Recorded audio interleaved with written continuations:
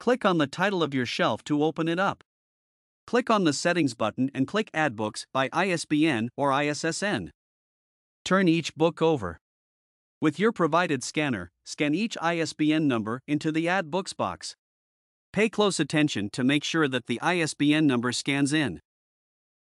Scan each ISBN number and hit Enter for a new line. When finished, click Add Books. We suggest only adding 12 books at a time before checking to see if they all went through. You may also type each ISBN number manually into the box. When you are finished with inventory, you should be able to scroll through your Google Bookshelf and see all your books.